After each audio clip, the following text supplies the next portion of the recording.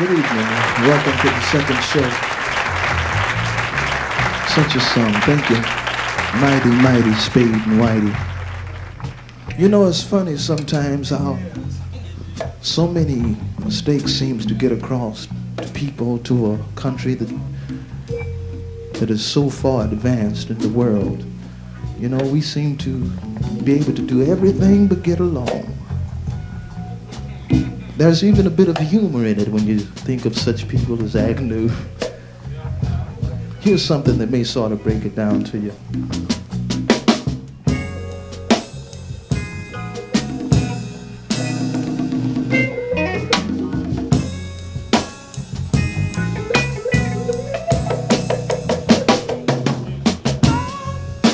Stay a believer. I plan to stay a believer. I met a friend of mine the other day. He said he couldn't stay because the world was gonna end at the end of May. We're made and pass, and everybody's still sitting here on their ass with some talk. They're now waiting for the judgment day. But why wait? Why don't you look around? Haven't you found that the judgment day is already in play for the black? And now come time for the old faith.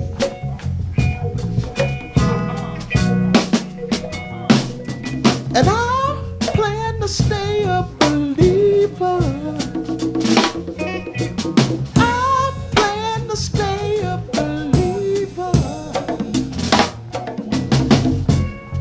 I got an Indian friend who says he's some kin to another Indian. He says it's filled with hate because his tribe, they waited too late to protest the past. Instead, they just sat there on their ass, signing on the dotted line when they didn't have Indian lawyers at that time.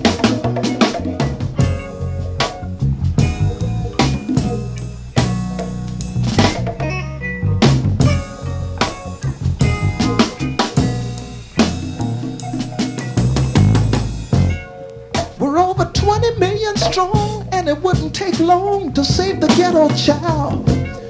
If we'd get off our ass, $10 a man, yearly, think a while. 20 million times 10 would surely then put our brothers free. One congregation with better relations would demand more respect from society.